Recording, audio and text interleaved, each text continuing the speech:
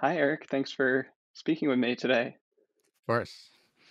So, this is kind of an unusual show for me, and this is the first episode of your podcast. Hmm. And um, so, you and I met a couple of years ago now at the Monastic Academy, and we did, I think it was the biomotive retreat together. Is that right? Yep. So, you were there, and we were practicing biomotive, and then we did a little circling together, and like got to know each other like a little bit. We were friendly, but not especially close, I'd say, but like Hmm. friendly is my memory of it. And uh, I don't think we've talked since then. But then a couple of weeks ago, our mutual friend Malcolm reached out to me and said Eric is starting a podcast where he gets interviewed by people and tries to hold his first person perspective because that's a growth edge for him. Hmm. And we were wondering if you would interview him and it could be on both of your podcasts. Hmm. What do you think about that? And I was like, well, that sounds interesting. Be fun to hang out with Eric and give this thing a try. Uh, does that all sound accurate to your memory or what's going on here? Pretty much. Pretty much. Um, the other bit of context to know is Malcolm is staying at my house. He's currently, some number of feet that way. Uh, and Gotcha. so that's part of how the plotting happened. I, the funny thing about the biomotive retreat is it was actually exactly 2 years ago. If we, yeah, on the calendar. So it's an Wow. interesting timing for this to be happening, I think. Yeah, definitely. Definitely. Um, so maybe tell me a little bit about, we'll see where this goes, but I'd be curious Hmm. to hear. It's such an unusual frame for a podcast to be, sort of repeatedly interviewed by people or repeatedly interacting with people. What makes that a project worth pursuing for you, and why is like holding your own first person perspective a growth edge for you? The first person perspective thing is another thing that also came from the biomotive Mm, workshop. I don't know if you remember Malcolm and I's dynamic there, but that was even for us discovering how we could work together in conversations. And it was there that it was discovered that I'm very good at having a second person perspective, figuring out what's going on for someone else and like inhabiting it a little bit. And that I basically don't have my own, I don't by default sit in my own first person perspective as much. And that is still, a growth edge 2 years later. Part of the other reason for the podcast being interviewing me is who I talk to changes a lot what I say. I have an interesting mirror quality to me. So in some sense, I'm the one being interviewed, but I find that I'll say very different things, or like I'll have very different frames depending on who I'm talking to. That's basically the idea behind the podcast. And mm, one part of the podcast is it is a inter dash view, in that like the way I tend to talk is sort of a mutual interview almost, and that is also why it like might go on your podcast as well. mm, mm. Fascinating. Fascinating. What are you sort of feeling emotionally right now as we sort of enter this conversation? Hmm. um well, we talked a bit before the call, Hmm. and so I had I had a sense to like vibe a little bit. I was feeling a bit nervous then, and then now I'm feeling more like grounded and like, okay, now I get to like do the show thing that I'm here to do. Hmm. So Hmm. I'm feeling excited. I notice, yeah, like energy in my chest and like in my arms, and I want to move more. Hmm. Hmm. What's your sense of me from a second person perspective right now? Ha ha ha ha. Yes, very good question. Well, so that's like, how do I remember you? Mm, Your summary was pretty good, but it was from your perspective. mhm, Let's see. So I'll start with, like, I remember, you being uh, at the monastic academy, and being part of the uh, double circle conversation where we had a giant circle of, like, figuring out how to have a conversation that we wanted, that included having a smaller circle in it. And I remember that you were part of that conversation, and that was a very formative conversation in there. And but it was kind of, as you said, I didn't particularly talk to you, and so I didn't have totally a great sense of who you were personally, but I did have a friendliness. You were part of the whole thing. And then um I also saw that you were on a Slack that I am a part of, and I was like, is that the same guy? I think he looks a little different now. He has hair. um So I didn't recognize you immediately, and so I was like, "Ah, who's this, like, cool guy? He has a similar name to someone else." Oh, wait, no, it's the same guy. Yeah, and I've I have these, like, sort of 2 impressions of you, one of you, like, on the Slack, and you on Twitter as well, um, mhm, more recently, as I've mhm, been getting myself into Twitter. Um, and this, like, impression of you at, the monastic academy that I have yet to, like, totally put into one person. mhm, That's more my first person perspective of the whole thing. mhm, Um, I don't think I have a great second person perspective on you currently, actually, mhm, and because I don't know you that well mhm. That makes sense. personally, anyway. Yeah.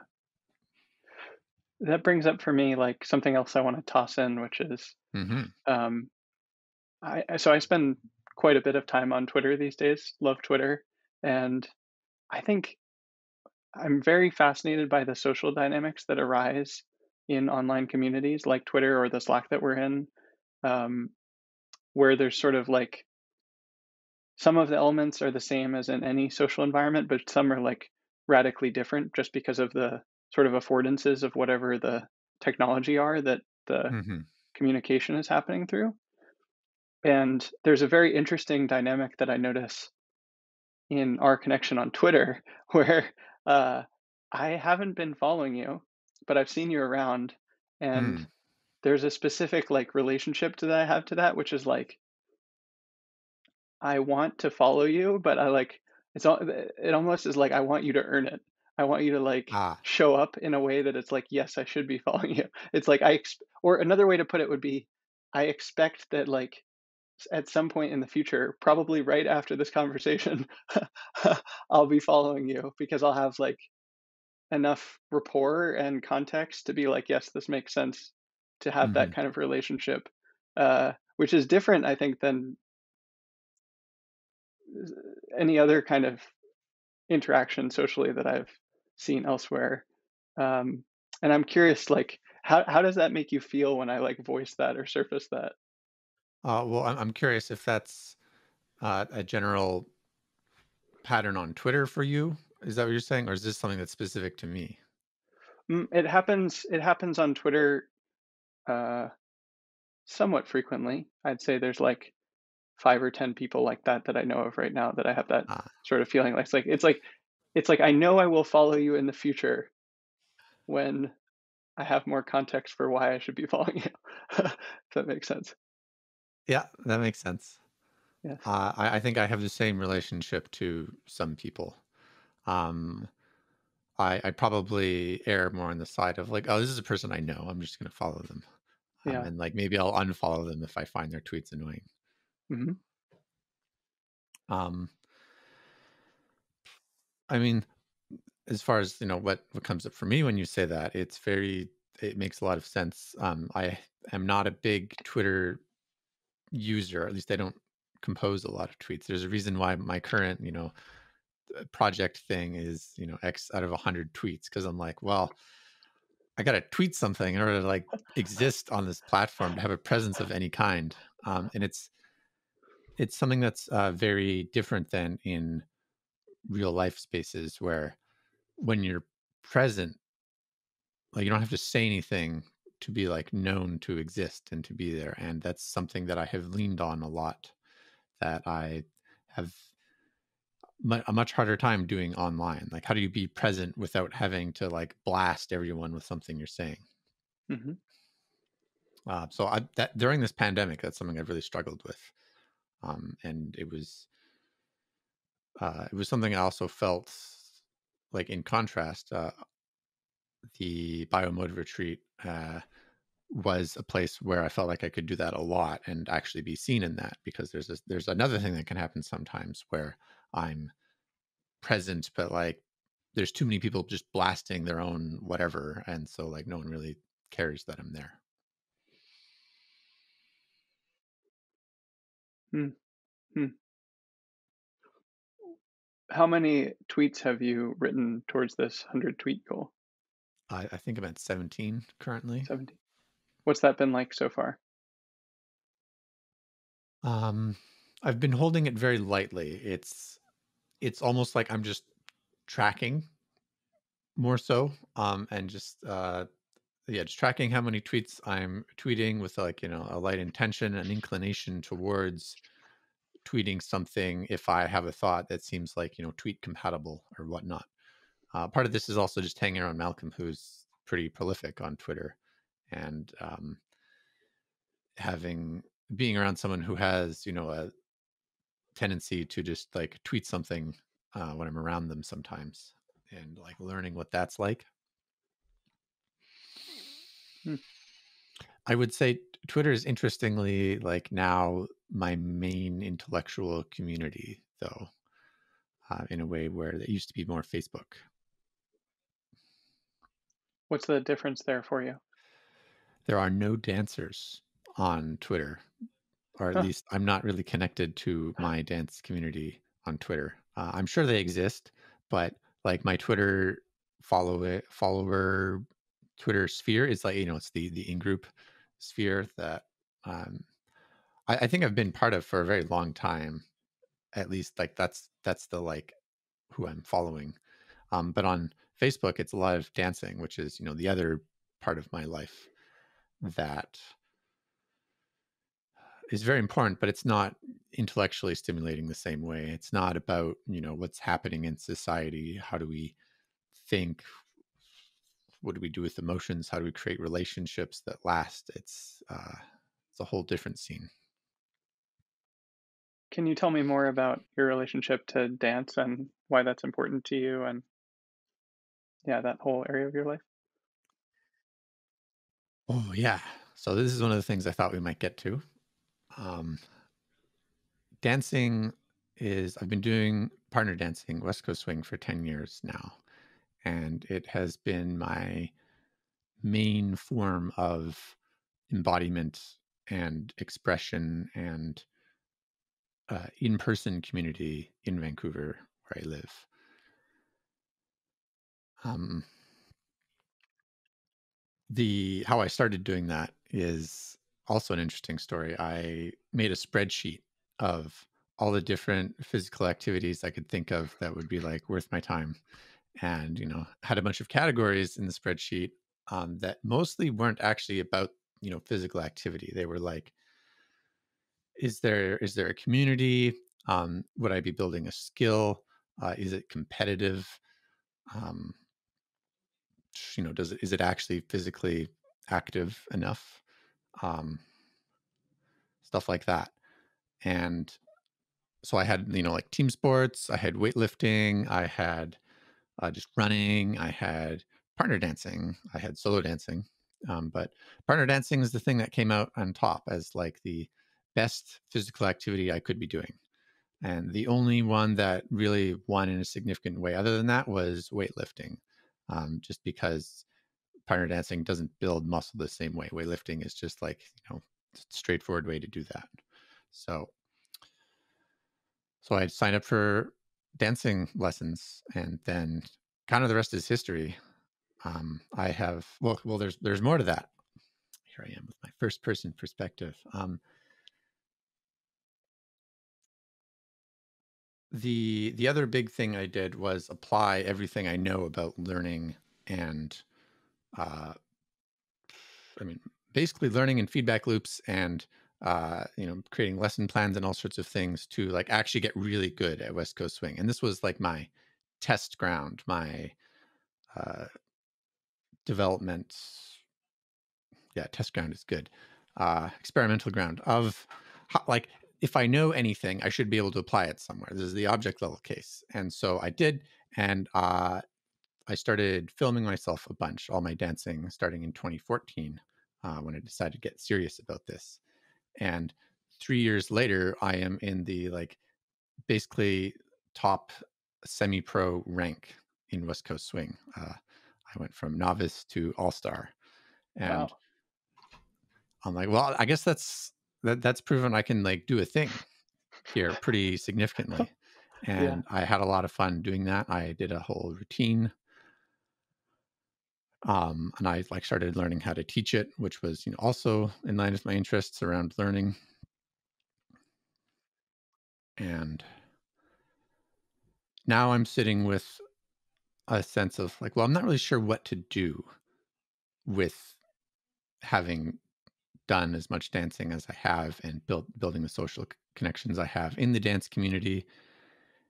Like where does this dance fit into my life if it's not quite as intellectually stimulating, but it's like still clearly my favorite thing to do in an embodied sense, uh, especially since it's like kind of niche. You can't just dance West Coast swing with anybody. It's not an easy to learn dance, unfortunately.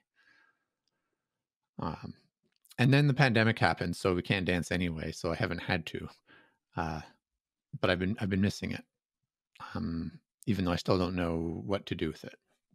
Hmm. Do you, I'm curious about the relationship to intellectual stuff, but let's come back to that. How to put this?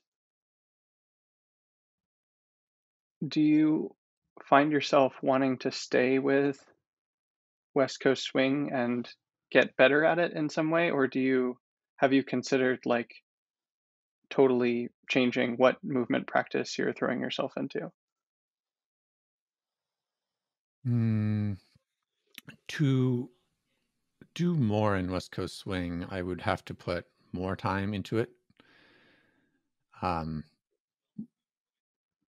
or yeah, like more effort than I want to. I basically have gotten to the point where, for my skill level, I I have to be doing it a certain amount for it to make sense, which means going to conventions or teaching probably. And I'm not actually that interested in doing a lot of teaching in West Coast swing. It has mostly given me the opportunity to go places and run classes in other places. I most recently did this in Japan, which was Wow. super fun. Um, Mhm. but it's like not something I want to be doing mainly professionally. So I also have stopped going to as many conventions prior to the pandemic anyway.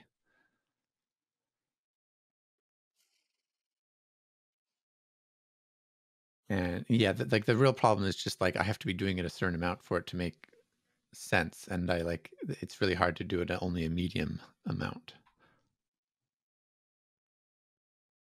I forget what your other question was. Something about Have you considered throwing yourself into a totally different movement practice or even a different dance style right. or anything like that? Um, well, so part of my getting better at dancing has just been going to other dance styles. So, like, I have also done a fair bit of zouk and blues and some tango, and they've all helped my West Coast swing.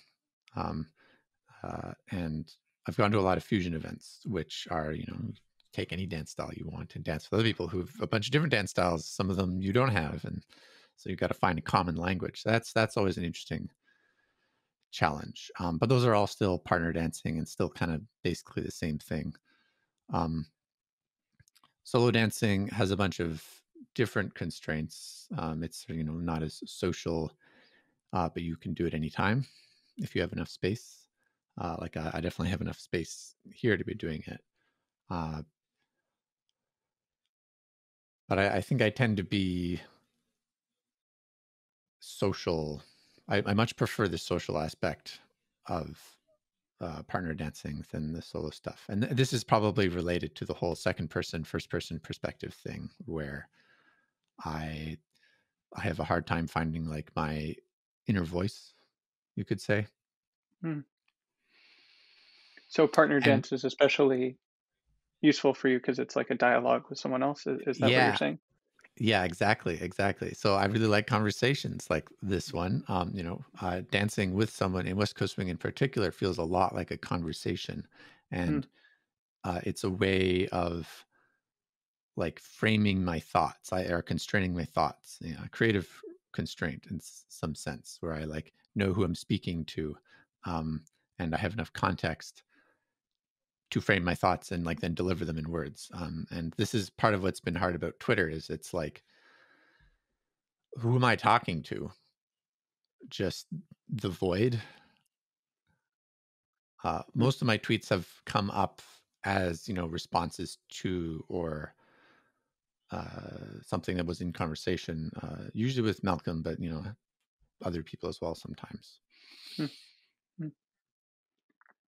Yeah, maybe it's helpful to reveal what like part of my curiosity around dance in case just like throw that into the Uh-huh. conversation. Cool. Um, uh, well, one, I'm generally interested in movement practices quite a bit. Uh, it's been a big part of my own journey is like getting embodied and trying different things and seeing how they fit together. And um, I'd say I have like two main goals with my own movement practice right now. One is to learn. I'm focusing this year on learning the Sun Tai Chi form, which will take like something like 6 to 9 months to get just the basics down, and then I'll be practicing that for the rest of my life probably. Hmm. And then I'm also really trying to throw myself into dance, more like improvisational solo. But I mean, I could dance with someone else, but just like very freestyle, no form dancing. But my goal there is not so much to match a certain style as to integrate the different contemplative practices that I've done into the way that I'm Hmm. dancing. So the simplest Hmm. example, it's just the simplest example, but the simplest example is doing loving kindness metta practice while I dance. That I like visualize directing love towards people and using my body to uh, send love towards people and maintaining like a state of love and friendliness while I dance. And yeah, and then those are also blending together. Like I am exploring integrating the Tai Chi into the dance and a little bit of the dance into the Tai Chi and like blending them and seeing how they converse with each other. Uh, and so it's always interesting to me to hear about people's movement practices because even if I'm not doing the same form as them, like there's such an interesting. Oh well, one, it inspires me, but also like gives me ideas and helps me make sense intellectually of what's happening. So it's nice Hmm. to hear about your experience, like with partner dancing and why that's important to you. And I'm curious if hearing like my about why I'm interested brings anything up for you. Yeah, I'm curious if you are you're someone who identifies as like mostly having been in your mind, or is that like a theme in your life? To some extent, I'd say I was pretty sedentary until really until I started training in a monastery. I did a little bit of soccer as a kid, and then I like did not want to do team sports in high school, so I had to go to gym class instead of doing team sports. Um, and in college, I did a little bit of this and that, but basically was pretty sedentary and just focused on my studies. And then when I started doing monastic training, I was required to exercise every day for an hour, and that years of that basically made me an embodied person. And of course meditation practice. This is not as commonly known as it should be, but like ideally meditation practice is really something that you do with your body, not your head or just your head or whatever. Mhm. It's about the breathing and the body and relaxation, and at least certain styles of meditation. Some styles of the meditation definitely involve the mind, but um, yeah. So I'd say there has been a transition from like an intellectual sedentary person to an embodied uh, human animal. Yeah. Mhm. Mhm. Very cool. Uh, Part of why I decided to do one of the things in the spreadsheet of the different physical activities I was trying to figure out what to do. One of the categories was like, how unusual would it be for me to be doing this? Hmm. And at the time, definitely dancing had like um, an expression, being expressive, and it's vaguely associated with being more feminine, and uh, something that I was like not at the time. I was also like, very nerdy into computers. I mean, I still am, but this has been a whole area added to my life where I can feel embodied. And it like turns out I've always been like secretly quite embodied. I just like didn't really think of myself that way until I started dancing. Um, and I mean, at the same time, I'm also very happy to uh, be act or inhabit the feminine much more than I used to, uh, Hmm. in like non-obvious motherly ways, or even just in my dancing, just being like a little, you know. Hmm. And I also follow in dance. It's important for teaching and learning to be able to lead and follow, um, which is a whole other aspect of that. Hmm. If you had to totally switch your movement practice from West Coast swing or even partner dance entirely and do something completely different, what would you do?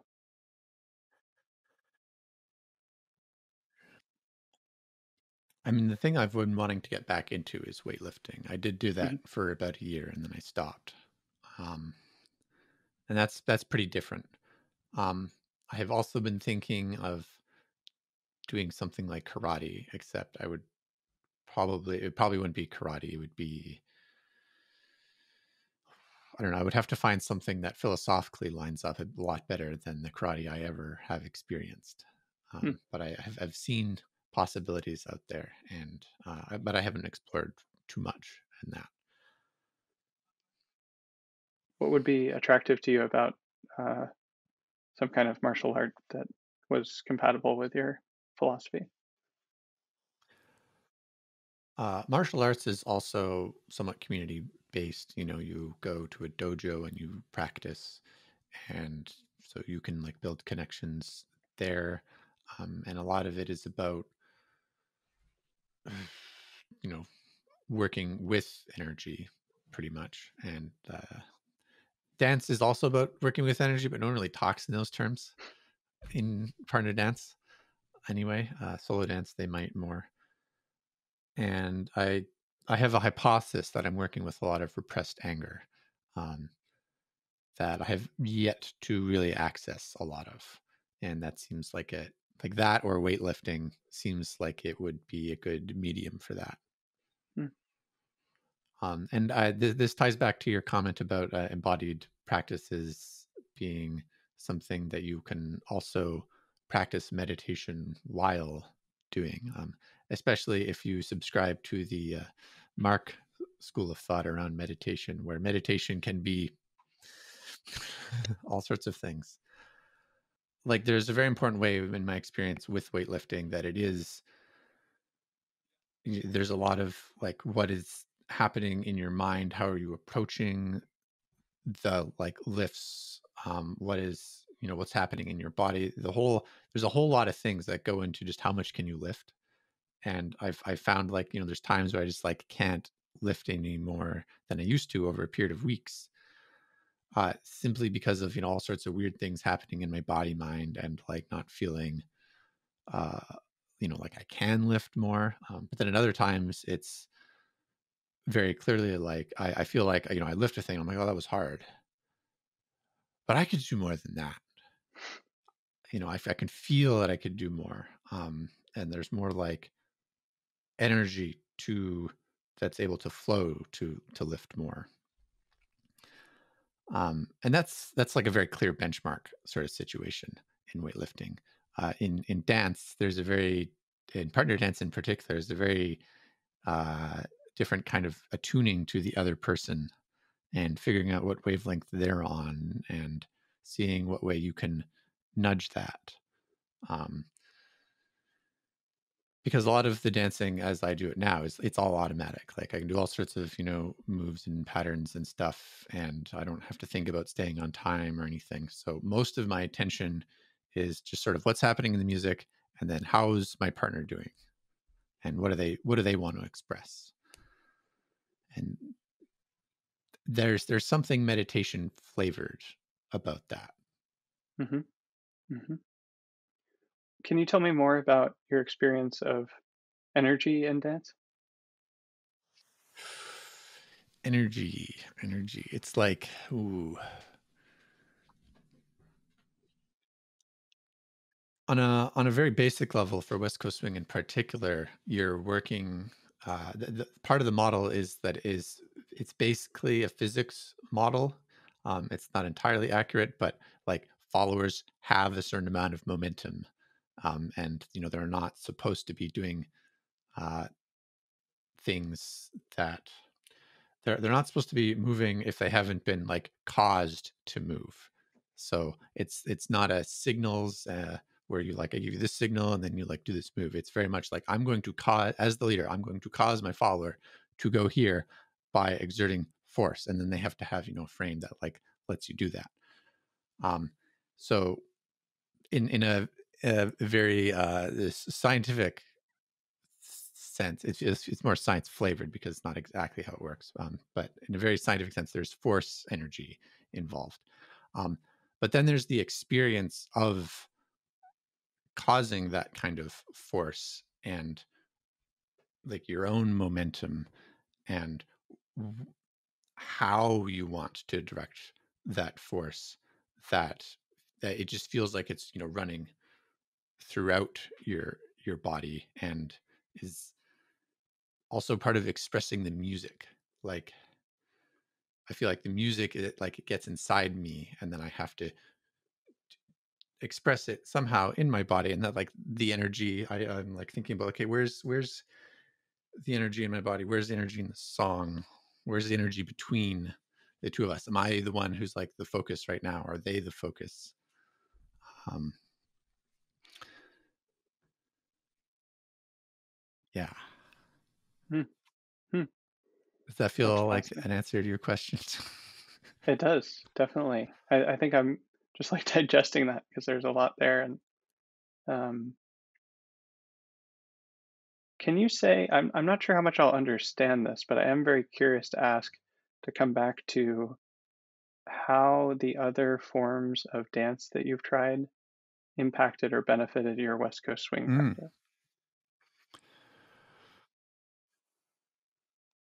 Yeah, so the other styles I've done an amount of that I think would be significant. I have like tried many styles, but I've only ever done zouk, tango, blues, and fusion significantly. Um, I would say like one very basic thing is just I can incorporate moves from other dances into West Coast Swing. West Coast Swing is a very flexible dance. There's a lot of patterns, but the patterns are just composed of smaller chunks pretty much. And you can switch out the chunks with all sorts of different things. And West Coast Swing in particular has borrowed a lot from other dances. So it's a constantly evolving form of dance, unlike other ones which have been crystallized or reified in certain ways. So over the years, it's got an influence from uh, hustle, uh, Carolina Shag, um, disco, uh, and now Zouk is kind of the latest one. And this also changes with how the what music is played. So, more lately, people have been playing slower songs, and fusion and blues tend to be really slow, much slower than West Coast swing normally.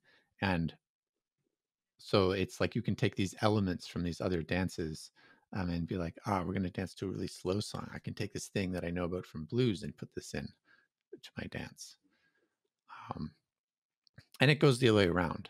Um, I've never done ballroom, but whenever I go to a fusion thing, I tend to be pretty framey, and people always interpret this as I've done ballroom, and it's like, no, I've done just West Coast swing, but like that incorporates a lot of other dances, so I can see why you might think that.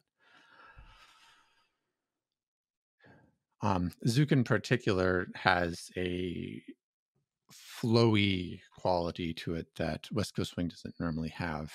And so there's a lot of that flavor I can bring into West Coast swing as well, and even put in very like cheeky Zouk moves in.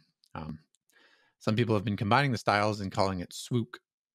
Hmm. And so they'll play things that you can dance either Zouk or West Coast swing to, or mix it all up. Wow. Wow. That's really cool to hear. Huh. It sounds like some of the value for you in having an embodiment practice is around relation to others. And I'm curious how you would describe beyond that what the value of having an embodiment practice is for you. Hmm.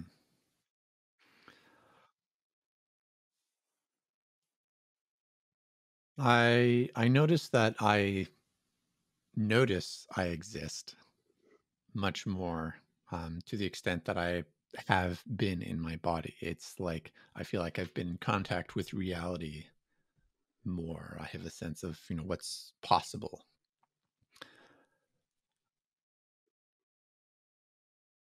I I also like want to be physically adept at things. That seems pretty important. Like there's this this image of some old person who's hunched over and like can't really do a lot of things, and I've seen the decline of my parents' health, where they don't do a lot of embodied things. My dad takes walks, which is pretty good. He's doing pretty good, but he like can't. He's not alive in the same way, and it seems important to me if you're alive to be like actually really alive, and that's just a lot of fun and great. Um, I also want to look good. That gets back to the social stuff, but there is a bit of that, like, who am I to myself, even Hmm. in there. That all makes sense. That all makes sense. I love how you put those things because I've certainly thought and or valued the same things myself, but I like how you describe them. One other thought: Hmm. um, embodiment does help with thinking. The amount of times I've had dance metaphors come up for some way that I've been wanting to express something, I think it's a lot. I mean, not just because it's a huge part of my life, but I think even the way I think. It does not start as words. It starts as a motion, a feeling, a relationship, some kind of proprioceptive something, and I'm like, these two things have this kind of relationship or something, and it's a very feels very physical, embodied in my brain how I think about it. Mm, fascinating. Fascinating. Huh. Um, what would you say the value of intellectual activity or an intellectual practice is in the same way that we just talked about the value of Hmm. embodiment practice?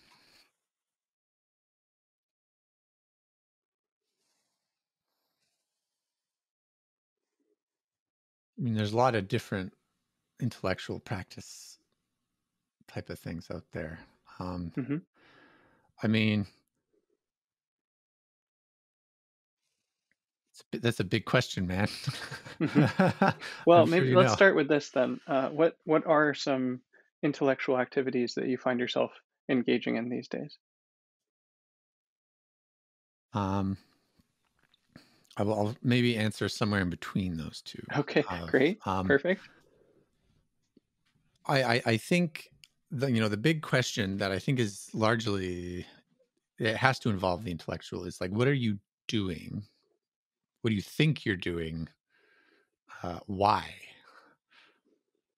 Very big questions that you like necessarily have to engage with intellectually, I think. um, and there's many other dimensions to this. Okay, like, what are you doing with the who? um, what is their sense of what you're doing and what they're doing? um, and that gets into, like, how do you build a community, and who are your friends? Which you can probably tell that I think a lot about the social aspect of things. um,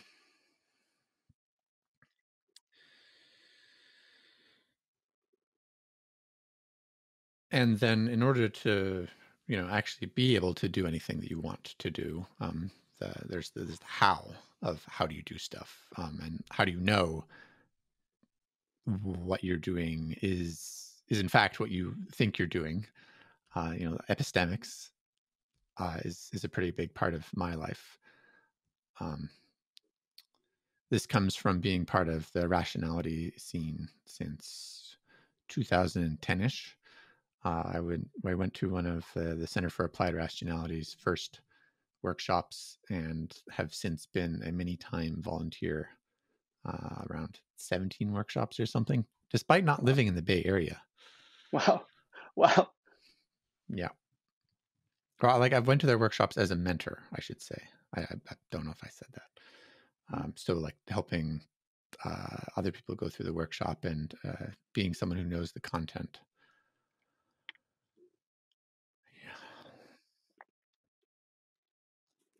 There's another whole realm it feels related, but it's a different angle, and it's more related to phenomenology. Like, how do we interpret what is happening? Um, how do we make sense of it? Uh, how do we make sense of our own feelings and thoughts? Even, what's happening in my body? What does this have to do with what's happening out here? Or what do I even perceive to be happening out there? What is it possible to feel? Is, I think, an unusual question that I often ask. Um, in contrast to just how am I thinking, how am I feeling about this? Like, how could I be thinking about this? How could I be feeling about this? How does this person think about it or feel about it? Um, so perspectives. So that's another common thing I think about. Hmm. Speaking of, I've been wanting to ask, like, what's your experience in this podcast interview so far? Hmm. Uh, Surprise, delight, curiosity, uh, interest, uh, recognition, and friendship or brotherhood, I would say. Yeah. I'm curious about brotherhood Hmm. in particular. Um, Maybe you remember this from Maple, but one of the things that I picked up there is calling people friend. Do you remember that? I don't. So this is a Quaker practice from the Society of Friends, and you in that community you address people as friend, and it's like a spiritual practice. It's a social custom as a spiritual practice, and that has a lot of implications. But you try to maintain a friendly attitude towards people and see them as friends, not anything else. And I've done that for years, and recently have started putting on a similar lens of seeing. It's complicated with like current gender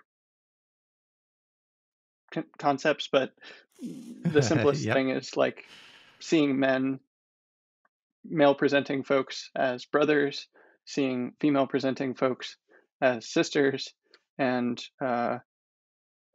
there's certain kinds of dynamics that come out there that I think can be wholesome and can be cultivated. So there's I don't know what your gender identity is or how you present or what pronouns you like or something, but you sort of present as a man, and I feel like a brotherly energy towards you of like admiration and respect and like peer, like being your peer and um, wanting to learn from you and like play with you and grow with you, and that's the kind of feeling tone of it for me.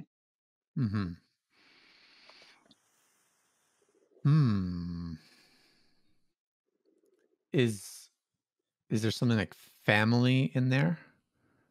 Uh, when you say brother and sister, is like family part of that? Maybe uh, sometimes, but more in a universal sense of like we are of the human Hmm. family or the planet Earth family or the living beings family, and not necessarily like of the same family unit that would have some of the implications of like if you and I had been literal brothers together or something.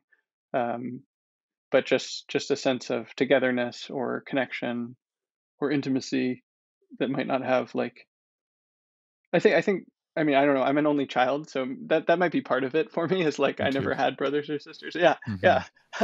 So there's like a hunger there for this kind of connection, but I at least from the outside, it seems to me like if I'd had a brother or a sister, there would be a lot of like specific social implications or obligations or connotations of that that aren't necessarily what I mean here of like I don't even know what they'd be because I'm an only child, but I like see that from the outside. But yeah, it's just more like it's more like a male form of friendship is what I would Hmm. say. Yeah. I mean, I definitely see that on Twitter, and you seem like an amazing, loving presence on Twitter. Mm, Extremely friendly. mhm, Um, I it is interesting how that comes out more on Twitter, or is more evident somehow on Twitter mm, than it was, I guess, at Maple. I don't know if this is due to some change in temperament, or just like the way you on Twitter can seem to write more of just like put your soul out there in a certain way that's not as easy in person. Not mm. you in particular, uh, maybe, but in general, I think that's a thing. I've been thinking a lot about family recently as well, in terms of like what does the family unit sort of allow you to do? What what social technology is that? What is the frame of family and people you grew up with and are in your life for forever? Mhm. And yeah, as an only child, I also have this sense of like I don't have brother or sister, but like what would that be? Um what does that allow? And to what extent can a chosen family like be in fact a chosen family? And this relates to a lot of the queer stuff that's been going around lately, where people are really choosing their identities. I mean, for the record, I identify as a man. I use he, him. That one's not complicated Mhm. for me. It's sort of bog standard, boring. Uh-huh. Uh, Uh-huh. but I have been spending a lot of time like trying to understand and be part of queer culture. Basically, everyone I've ever dated has been queer in some Mm, respect, and they sometimes mostly found that out after I dated them, which has been an interesting adventure for me and them. mm, mm. Fascinating. Fascinating.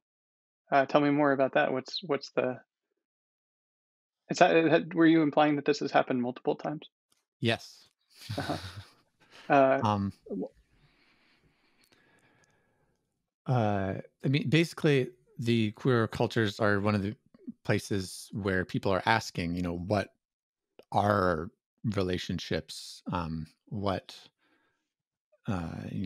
is sexual desire? What is romantic desire? How does that look? How does that, actually feel uh, in the body? What's possible on these fronts? So, you know, extremely relevant to my interests. Hmm. Um, and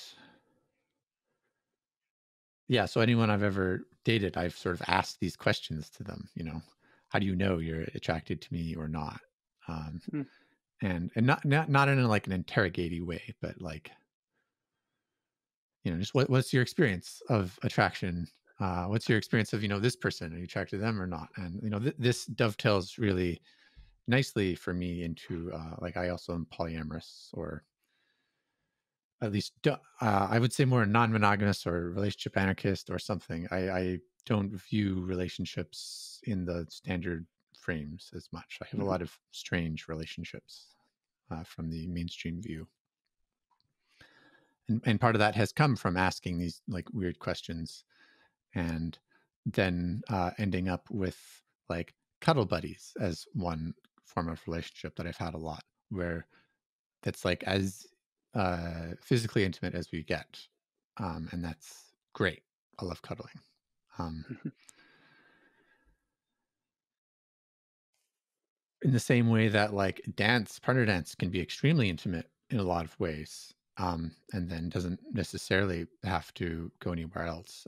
Even though in a lot of dancing, you are also working with a lot of sexual energy.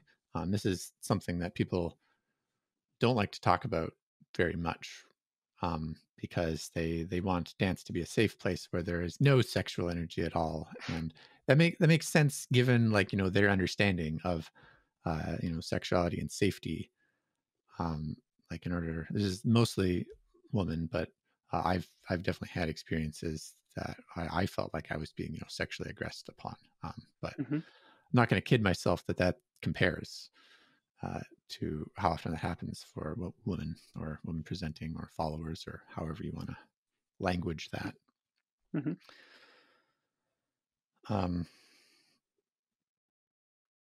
and that's an ongoing question of like what when you're dancing with someone, what is the kind of energy that's present here, to link it back to the other stuff we were talking about. Is there sexual energy here? Is it just we're playing with sexual energy because this song is very erotic somehow, or it's there's a lot of innuendo in the song, or is the song, are we like acting out the song ourselves? Are we like taking on the roles of whatever's happening in the song, or are we just dancing to the rhythm of the song because we like how it sounds?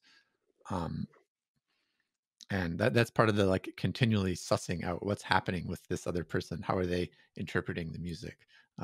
What do they want to express? Even what do they want to express with me? Because how who you're dancing with matters a lot as well. And unfortunately, queer representation or these sorts of questions, they don't come as easily as I would like to the West Coast swing dance community. Anyway, fusion dance community is a bit more on top of this, but like I said before, it's not really an intellectual space the same way. So it's been something I've more been exploring on my own and with close friends.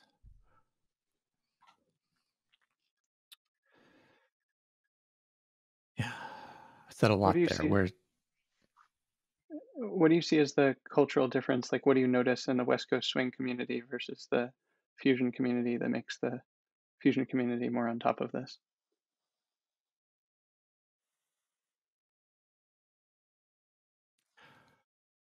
I'm not sure the origins exactly on this, but West Coast swing has competitions in it, and is it's taught in classes, like normal mainstream classes. West Coast swing as a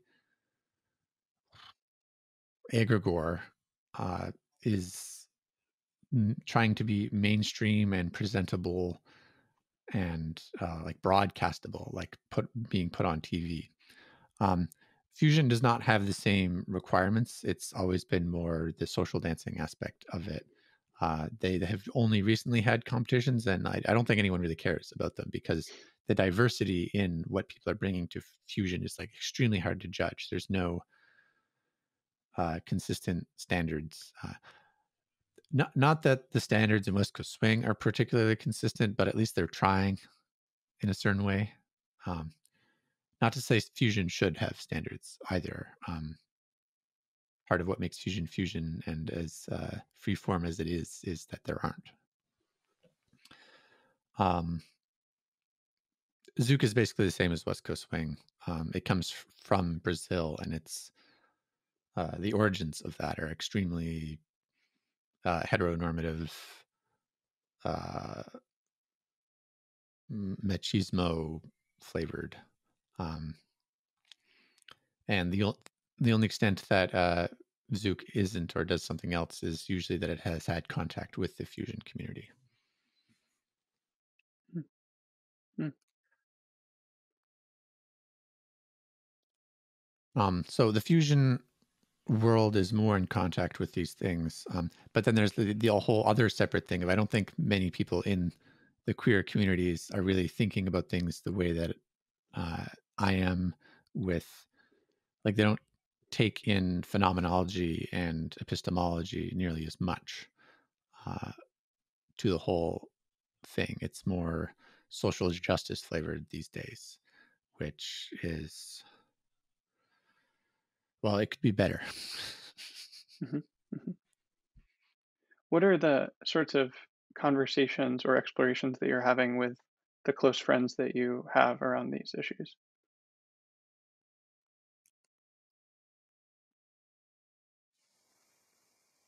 A lot of it comes back to community building and who do we want in a community, what do we want the vibe of a certain space to be, and who's in it and how are they thinking about the space. um, so a recent conversation I had was about switching and who um, switching in dance. So like in the middle of a dance, starting as a lead and then or a follow and then taking the lead and then having the role switch in the middle of the dance, and that can go back and forth a bunch. Um, that's really fun, but like it requires both people to be leading and following or be able to do that at a certain skill level for it to actually be fun and invigorating. And there's a question of like should that be normal or expected, um, or should I'm going to use this word with like at least three levels of quotation marks. Should people be uh, expected to be able to switch, or like is it uh, fine for people to only want to do one kind of role? And if we wanted to make a community or a dance event where it was switching heavy, how would we do that? Um, and like what's behind the psychology of people who are more interested in switching and doing both roles versus the people who want to do only one role? And like one thing that does seem to come up is like the queer dancers are far more likely to be interested in actually dancing both roles and switching. And like the other main avenue through which people become good at this is just like they want to get really good at dancing, so they get good at leading and following, and then find that they like both things because they're actually good at them. But for people who are more not really thinking too much about what they want or are just fine, having this social activity uh, that they do, they prefer one role. They kind of just do that. They don't uh, think about it too much. And it's like, how do we coexist in the same community uh, where it's like cheaper to have a big dance space where we include everybody and not just the like high level people or people who want to um, do both roles.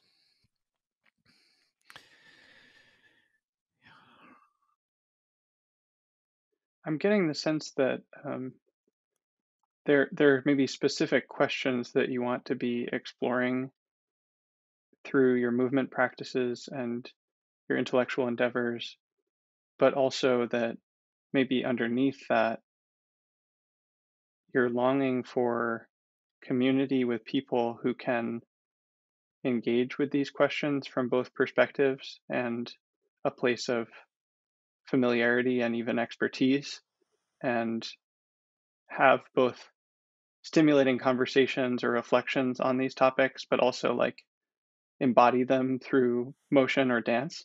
Does that sound about right to you? That's an amazing summary. Yeah, that's like you hit the nail on the head. Uh-huh. I imagine that's a tall order, but when you find it, it's happy. Yeah, I mean, this comes back to the question of like, what do I want to do, right? Yes. It is a tall order. If I think if I was doing less, I don't know. I feel like less has already been done in some sense.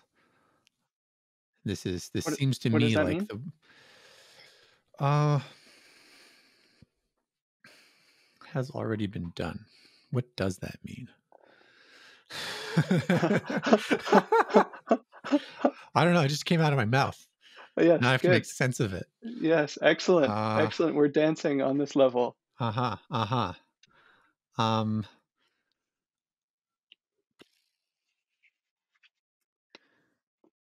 I mean, I guess there's like two angles that I could go with that. Like people have done dancing and expressed things in it. People have built grand theories of all sorts of philosophies and what's going on in people's lives. And to some extent, famously, philosophy is very theoretical, and I just want both. And there's a lot of things to explore in both domains, and you know, cross disciplinary. Um, there's something about being fully integrated in all of that that I'm looking for, and in some sense, looking to be integrated with other people about on whatever level that makes sense.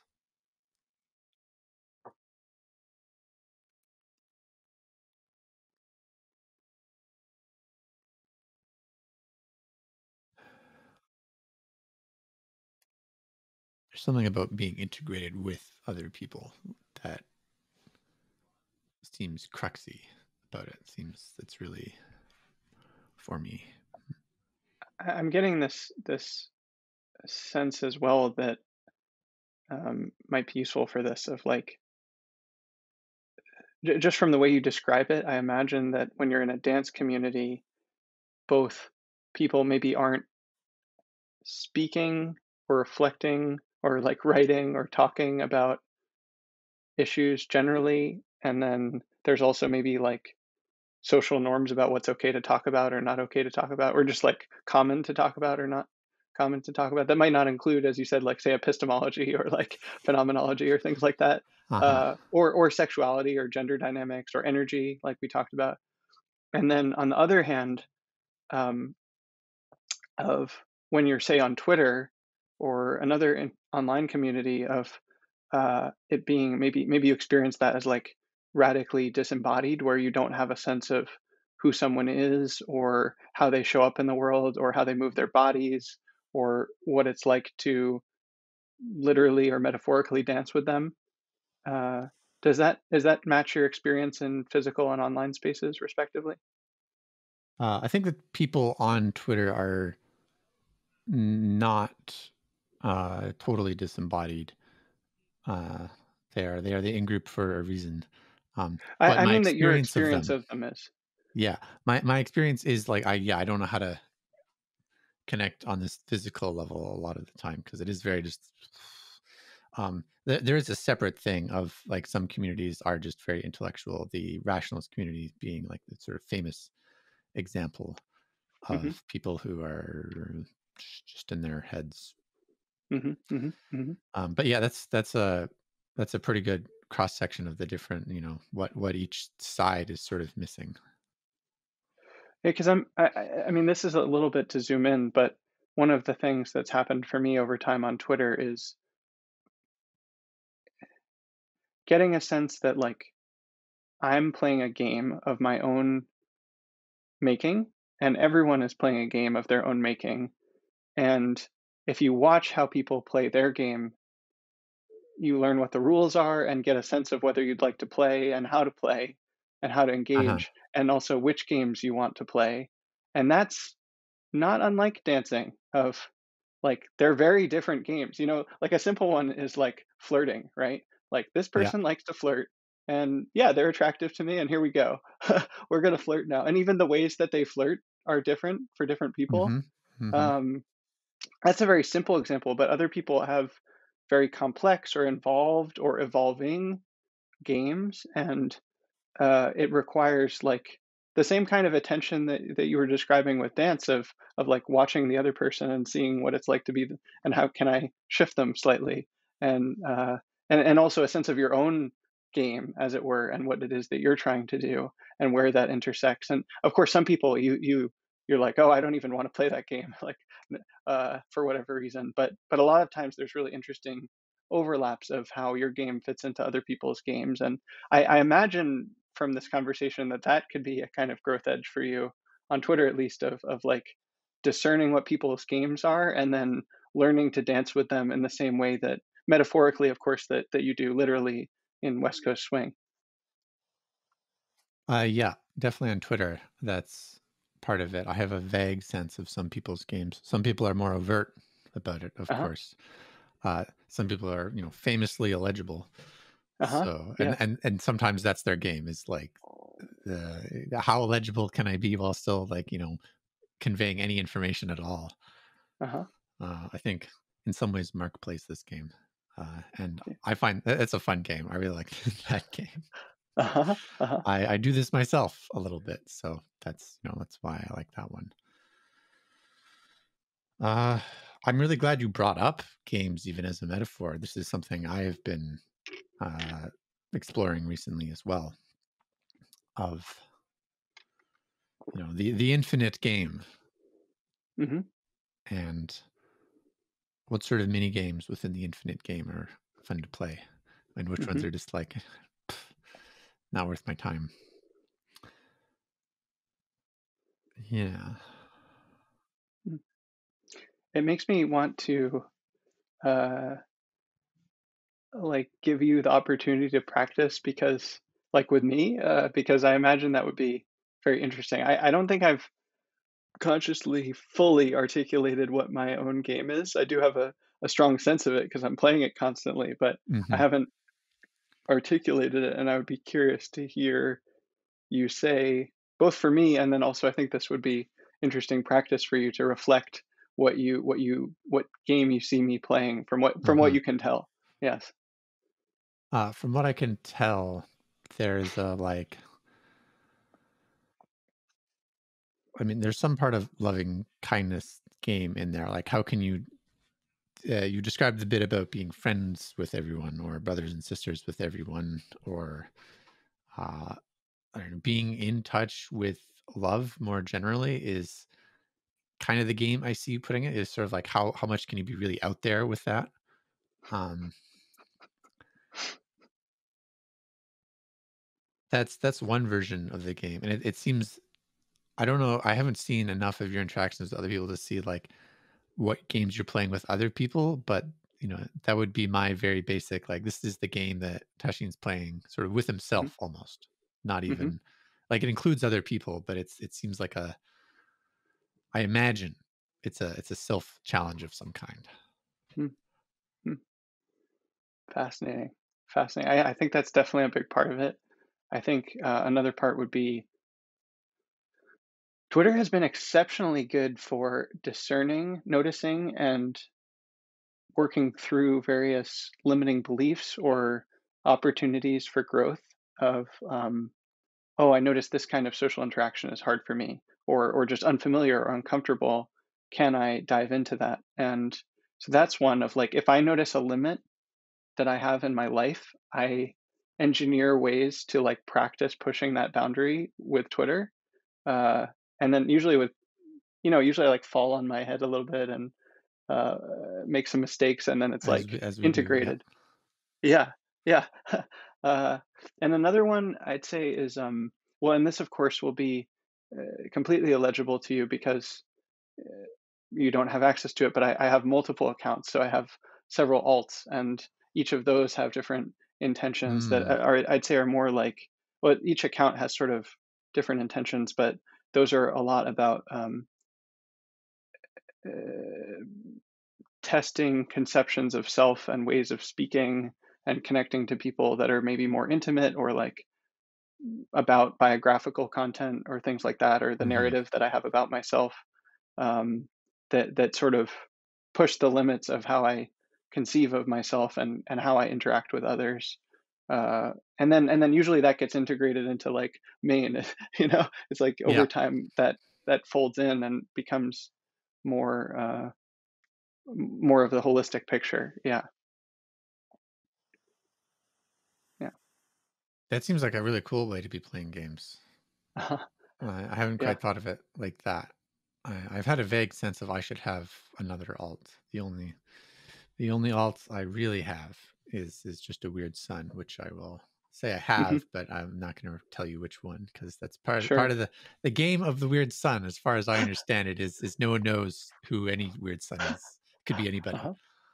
Um, so Do you find that it's harder to like you were talking earlier about how you have this challenge to tweet on your account? Uh, do you tweet frequently on your Weird Sun account or infrequently, or what's that like for you? infrequently, Infrequently. I for a while it was like about as much as my main account.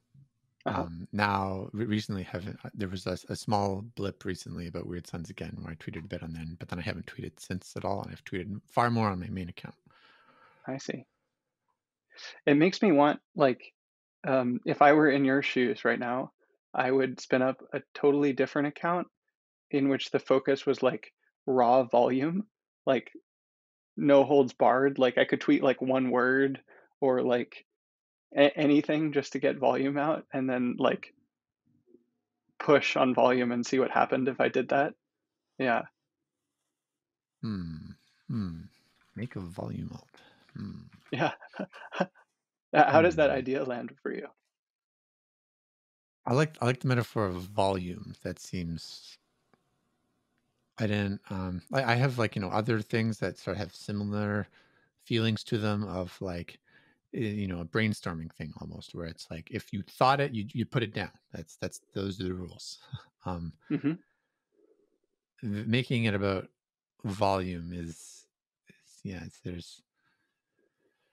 there's something also of course if it's not tied to your name there's less like social weight to it. I Mhm. guess I haven't quite differentiated something about like I want credit to go to my name somehow, and if it's an alt, then I don't get that. Mhm. But then it puts a bunch of expectations on my like actual named account. Mhm. Hmm.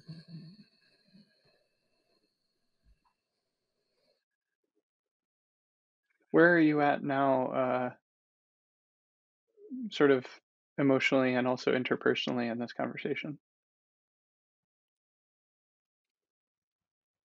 I found it very useful to say a lot of what I have said in this Mhm. conversation about where my interests are, and the whole embodied and dance thing. And I have at least the sense that from what you've said, you have a pretty good idea of where I'm coming from and what my interests are, what I'm doing, especially based on the recognition and brotherhood and the way you were able to summarize a lot of what I was saying and what I wanted, like very succinctly, and that feels I don't know something like I'm seen. I do exist. I do have all my thoughts and feelings that I in fact do have, and it is possible to communicate them to other people, which feels good.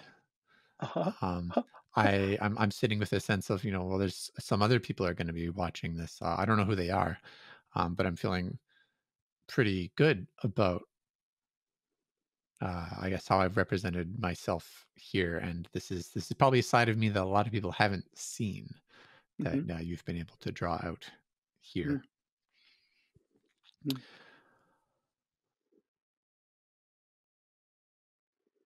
So I'm sitting with something like, potential, Mhm. possibility. Where does this go? Uh-huh. Uh-huh. Uh-huh. Wonderful. Wonderful. Huh. Yeah, yeah. And then I also enjoy the part of the potential is the this volume alt idea, or like, what games are people playing? I'll write that one down too. Mhm. What game do I seem to be playing? On Twitter. Uh, on Twitter or in life, but maybe on Twitter. I don't know. Mhm. You probably haven't. You said before you haven't really seen me on Twitter or something. Yeah, I think I'll answer, mm, more the game that I want you to play. Okay. Uh, yes. I want you to bring the level of dedication and skill, and also the specific kinds of skills that you've cultivated in your movement practice to Twitter and your intellectual practices and your longing for community, and see what happens when you do that, when you transpose those skills into a totally different setting that's social and verbal and networked. Uh, Hmm. and I want to see what happens as you push the boundaries of that. And I want to see what happens if you play that game with me over time on Twitter. I imagine some really interesting things could come out. Uh, so that's kind of what I'm longing for as this conversation comes to a close, is like continued play in exploratory boundary pushing forms that are emergent based on our respective backgrounds and aspirations. Yeah. Hmm. Hmm. Hmm. Tall order, Hmm. but I think you can do it. I think That's you the can do little it. game I'm interested in playing, man. I think it's Yeah. appropriate. Yes. It is a tall order too. Yeah. I Well, see it in you. I also anticipate, having had this conversation, that there's some level of that becomes more available, at least between me and you, and then in the greater uh, in group zeitgeist. I mean, Definitely. Definitely. this is I mean, even this podcast and the future ones are also me trying to introduce myself and what I'm about to people. Like, one audience I have in mind is people on Twitter who Yes. follow you and me, and we'll see what they think of it. And part of the reason Malcolm is the one who brought it up was, like, he was the one who came up with the podcast idea first. Hmm. Uh, and he's been trying to figure out how to market me in some sense, how Hmm. to be the person to be like, hey, this guy, because we've had a long relationship. Uh, we've known each other for 8 years, and have I've had a lot of residences on this stuff, but he's been just far more public about a lot of things, and I've been just, a little Huh. internal. Yeah, that feels important to speak to before we close out. Hmm. Could you say both? Well, let's start. There's two questions I'd like to ask, and we'll see how this goes. But um, what has your relationship been with him over those 8 years? So we met at a party in the Bay Area, a rationalist party, and we then were both very early volunteers for the Center for Applied Rationality. Um, in one of our first conversations, he talked about the group he was with in Waterloo, which is now known as the Liminal Space Agency. Um, and so I had this sense of, like, oh, here's this guy who also lives in Canada, but I'm meeting him here, and he has an interesting intellectual community, something about, having cool relationships, which at the time I was also interested in. Um, from there, we basically were in a lot of the same spaces, a lot of the same contexts, read the same stuff in the nationalist community. We went to Burning Man together uh, in 2014, and then In 2015, we were at different camps, but we still saw each other a lot there. And there's a bunch of photos on Facebook that include him there. Um, so we bonded a lot then. Um, we have a funny story of both being people who live in Canada, but feel like our heart was in the Bay Area for a long time, with the rationalist and the extended community around that. So we, for a long time, we only ever saw each other in the Bay Area, despite both living in Canada, uh, basically until 2018.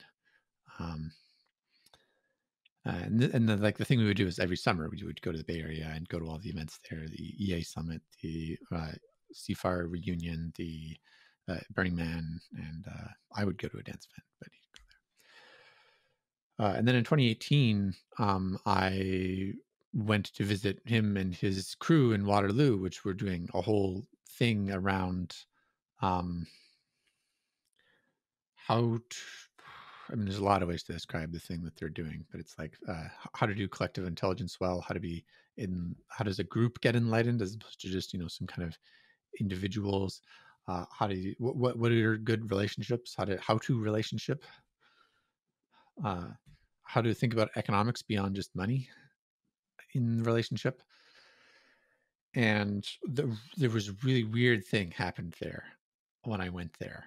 Um, what I found was a lot of people thinking in similar ways to how I had been thinking about uh, these sorts of questions. And in particular, I felt like there was a lot of space available there and a lot of perspective taking that I did not find elsewhere before, like that to that extent. Um, and in the background, there was a lot of for them. Like I felt like I actually connected to people who knew a lot about economics and like parenting and education and how that like actually grounds out somehow in your relationships and reality. And I had a funny experience of connecting more with the people there than I did with Malcolm at the time. Like uh, Malcolm was kind of out group in some sense, and I feel like I had suddenly landed already in the in group, and I was like, "Oh, what? Super weird." Um, Part of that just has to do with like I didn't have any tangles with them. I didn't have, I wasn't there for 5 years already, and like having there was no buildup of issues, whereas like they had already had that. And so I was kind of, the role I had was something like providing space for Malcolm to learn some things they wanted to learn. Since then we have been talking a lot and about all these issues, and he's moved out from Waterloo, um, in part because his thinking has diverged from theirs. Everyone else is in Waterloo, and was came to be more by sort of by happenstance or development, more in line with where my thinking was around what's required for trust in relationships and uh, what to do, when you get a bunch of something you don't want from someone, some feedback that you don't like. Uh, what do we expect that feedback to even look like? And how do we find our blind spots in that feedback? So the thing that he's named the non-naive trust dance, uh, to bring it back to dancing in some ways, is the new train of thought that I basically felt I was already on board with. He just named it. And he's the one who is being, as I said, more public, more naming the thing. But at the same time, I've been sort of doing my own development of thinking in a way that has just been very similar. And I also managed not to pick up a bunch of bad lessons from Waterloo somehow, uh, which I could have. And he is currently working with uh, and uh, describing those dynamics that happened at Waterloo in a way where hopefully other people don't pick up the same things. Hmm. And so now now he's here in my house, and we're gonna be doing something in BC, maybe a retreat center, maybe something like consulting, where we're not quite sure exactly what that's going to look like yet. But that's the new project, the new scene, and this is also probably why. Um, One thing he's been doing is tweeting a lot about our conversations and sometimes mentioning me. Hmm. Now, you're not him, obviously, but you do work closely with him, and you're Yeah. his friend, and so on. What that relationship is sort of the genesis for this project that you're embarking on that finds us having this conversation. Yes. Uh, what if you had to guess, go out on a limb and try to speak for him? What would you guess that he sees in you that he wants to bring out Ooh. through this project? Oh, that's a great question. Great question. I mean, you've had a lot of great questions. As a connoisseur of questions myself, I'm like, um, what does he see in me?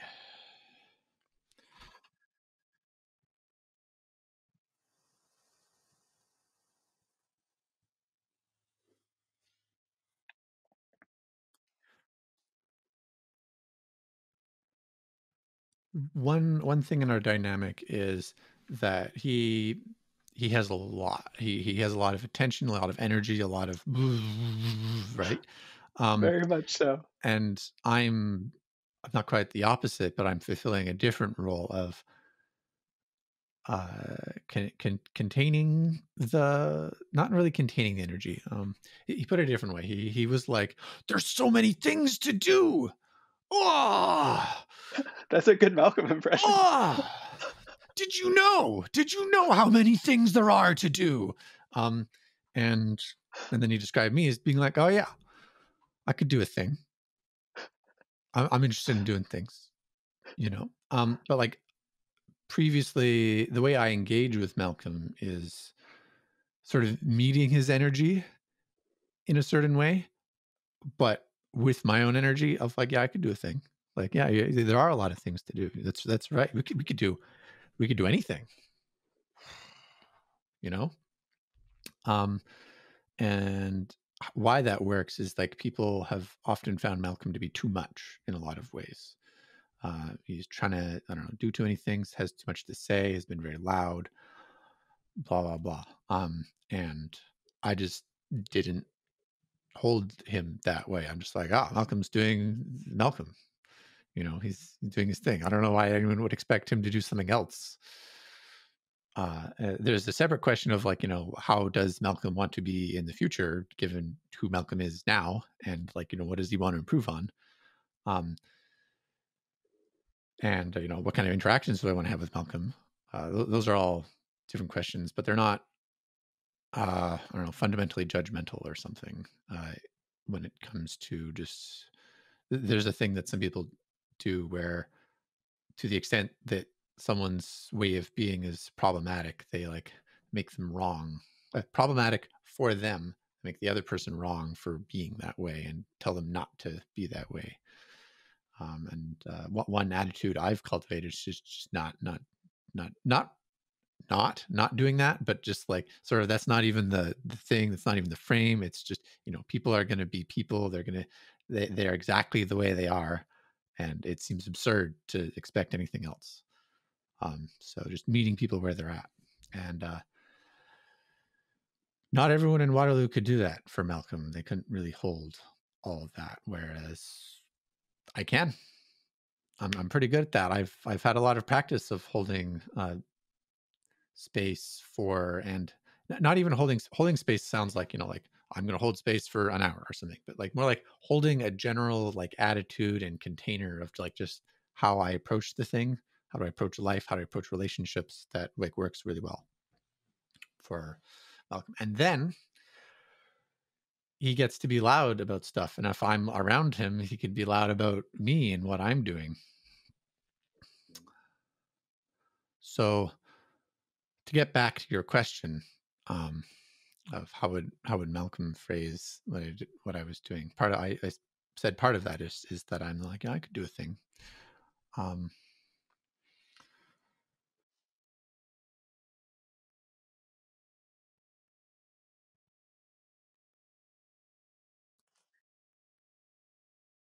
Another general thing is something around just patience with people that he's found it hard to have sometimes, and that's part of what it is to be Malcolm.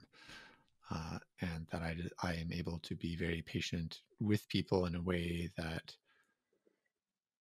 he can't always be, and then I can fulfill, like, in some kind of organization, I can fulfill a different role in the interaction. Uh, if people, in fact, need more space and patience and whatnot, versus needing to be poked more.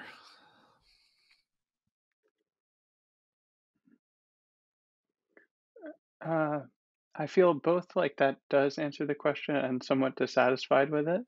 Ah, Uh, I'm glad you're saying that. yeah, both from two. I'm dissatisfied from two angles. One is I think it could be. It makes complete sense that you sort of had to like process a lot of things, but I think it could be more concise and like Uh huh. pithy. And also, and this is the more important thing, is less about what he sees in you or what he finds valuable about you in relationship for him, but what potential he sees in you for yourself and for the world, Ah, not necessarily with respect to Malcolm, that would make a project like this uh, make sense in Malcolm's mind, if that makes sense. Yeah. So both shorter and more about the future than the past. gotcha, gotcha. Um, yeah, this sort of answer is definitely a learning edge for me. Um,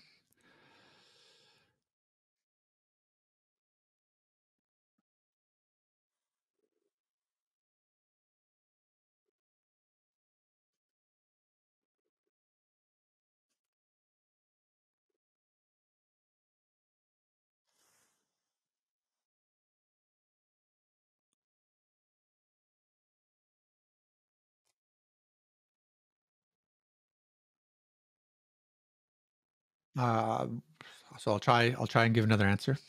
Hmm. There's something like I track a lot of things. I'm able to track and keep attention where it should be. Um, and in an organization where lots of people are doing lots of things, you need someone to be able to keep track of what's happening and where attention should be, and like how people are feeling being present with people. Um, finding it very hard to talk about, like, how do I fit into an organization, though. That's hmm, hmm, interesting.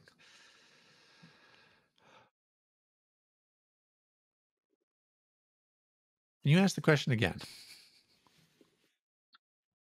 Um, what strengths do you think Malcolm sees in you that are present in your relationship with him, but untapped in terms of how you're manifesting them in the world? Ah, good rephrase. Um, I guess the main thing is just I pass his non-naive trust dance test super well. Uh-huh. Like, so well that, like, I sort of already was following it before he came up with it. Hmm. Um, and so, like, I'm sort of an obvious person to be working with and developing it because I seem to just understand it already. Uh, I think I understand it. I think he thinks I understand it. Hmm. And a lot of it just needs to be, explicated still. There's not a lot of writing or stuff about it. But yeah, and it's like I'm just doing this non-judgmental, meeting people where they're at thing, Hmm. um, very consistently and in a way that's especially compatible with him, but also, like, I've done it with a bunch of other people, so it's not at all, it's not particular to him in another way. That does bring up the question of both for me as the interlocutor in this conversation, but also for anyone that's listening. How would you describe what that concept is getting at? The non-naive trust dance, Yes. as opposed to the hyper naive mistrust fight. Um, Yeah, yeah, and also as opposed to the way that Malcolm has articulated that, but how would you describe it from your yeah. own perspective? Yeah. Well, so it has dance in the title. This is very Yes, important. very The way important. I have approached dance has been very much, I'm going to dance with this person. How do I make this dance great? Pretty much, how can I contribute to this experience? How can I work with whatever this person is doing? Especially as a very high level dancer, I'm often dancing with people who don't have as many skills as I do, but there's a way I could approach that where it's like, oh, they don't have these skills. This is boring. This sucks.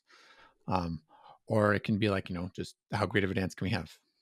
Um, that's part of where I come in, is like already having some of this attitude.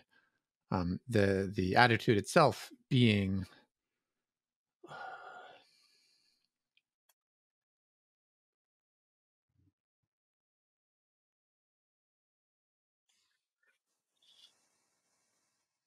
having your own way of building trust with people and not externalizing your own sense of whether people are trustable in whatever ways you're concerned about.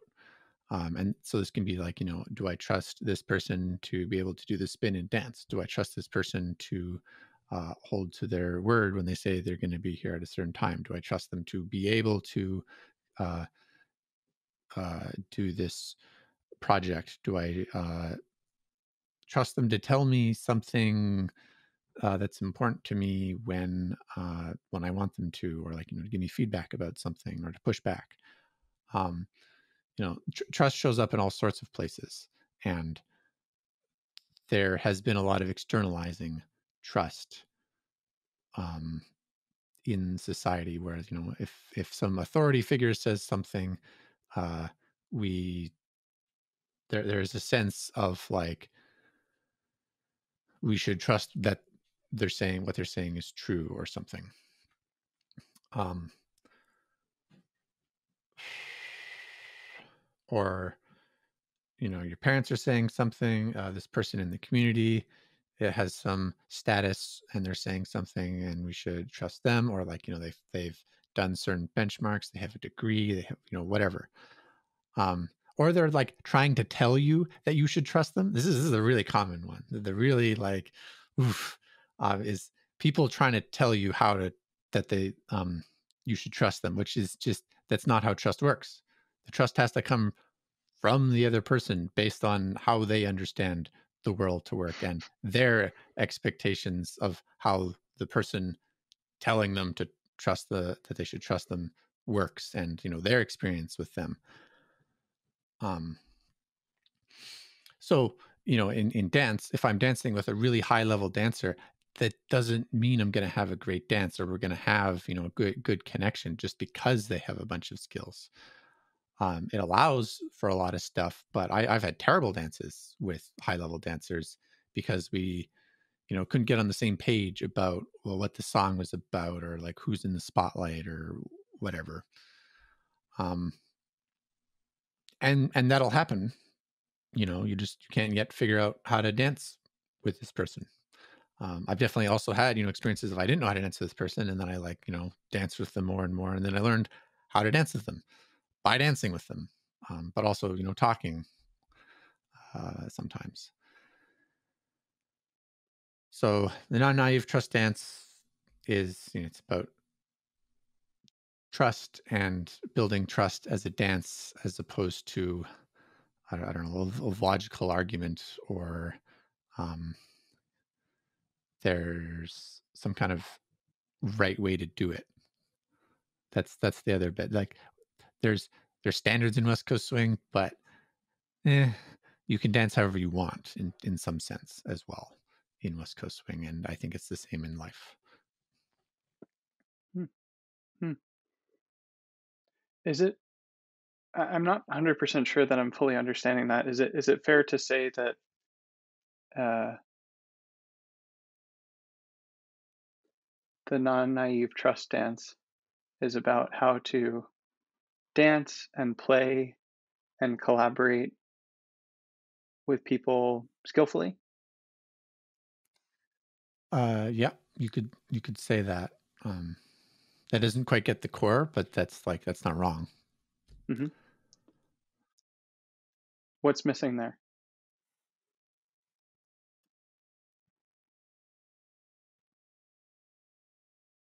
So what you described is kind of like a protocol. A little, it could be interpreted as a protocol. And the important bit about the non-knife trust stance is it's more like a meta protocol. It's like there are ways to build trust. Hmm.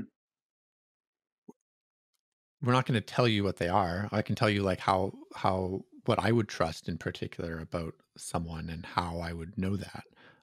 But like someone else has a totally different system and like experience in life that gives them different. They have their own tests and like ways of knowing these things. And there's it doesn't make any sense for me to say that like their way of doing it is wrong in some like really deep sense. Um,